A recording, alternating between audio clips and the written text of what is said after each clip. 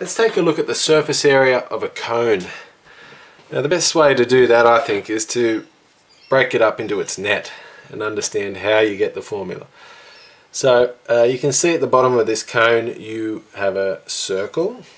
Okay, so that's going to be pi r squared, that bit.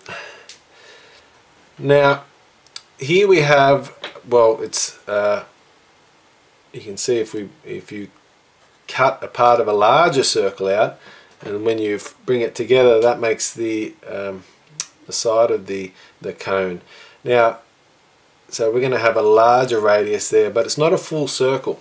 It's some fraction of a circle. And if we were to have a full circle, well, it would be pi L. Let's call L the slanty height. So that would be the radius of that. But it's not a full circle, so it's some fraction of that. Okay. What fraction is that? Well, you can see this part of the larger circle meets up with the circumference of the smaller circle. So it's that proportion of the distance around here as compared to the distance around around the larger circle, circumference. So what's the circumference of a larger circle? You would have well, 2 pi L in this case, and the circumference of the smaller circle is 2 pi R. So in the end you would get 2 pi R, which represents this part, okay, over as a proportion to 2 pi L times the area of the full larger circle. Okay, now something well, let's scrub that out, and this times L. Okay, you start to cancel here, and you can cancel one of the L's here with that, which leaves us pi r L as the formula for this larger sector. So all up, you could then write it as the surface area of a cone is equal to the circular base plus pi r L, the side sector.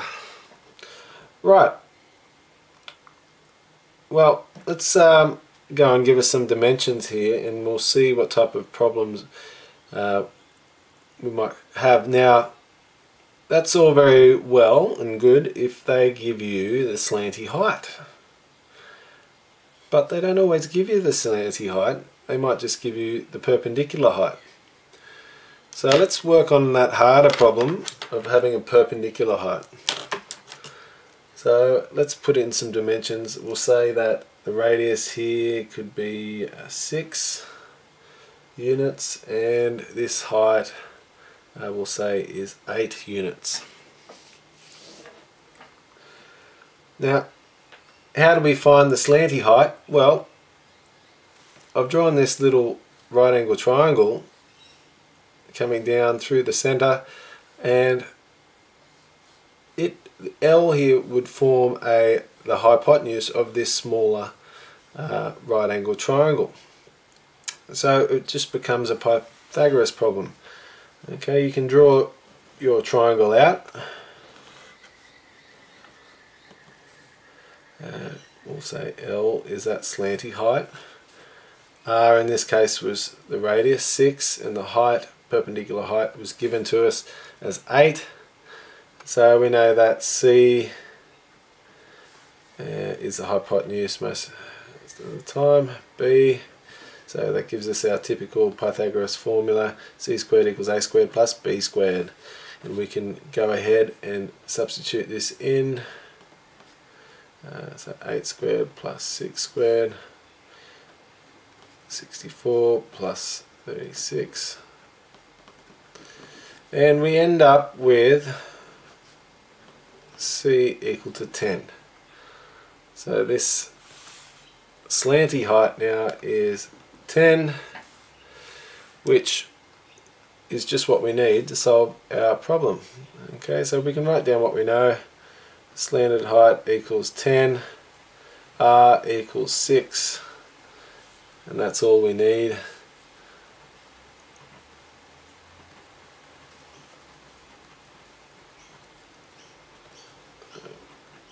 Pi times 6 squared plus pi times 6 times 10, 36 pi plus 60 pi equals 96 pi. Remember, that's our exact answer. Let's go and write this down to 1 decimal place. Now, before you do, remember, what do you expect is your answer? It's close to 100. Okay, we round up, round down to 3. So this answer is going to be pretty close to 300. 100 times 3.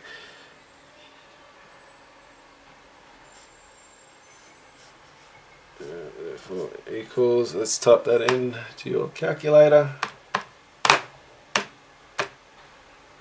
And you get approximately 301.592 8, etc.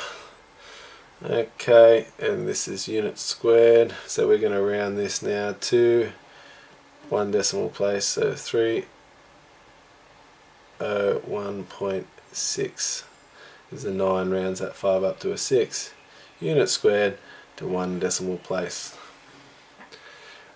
Now, there are other ways to remember the formula.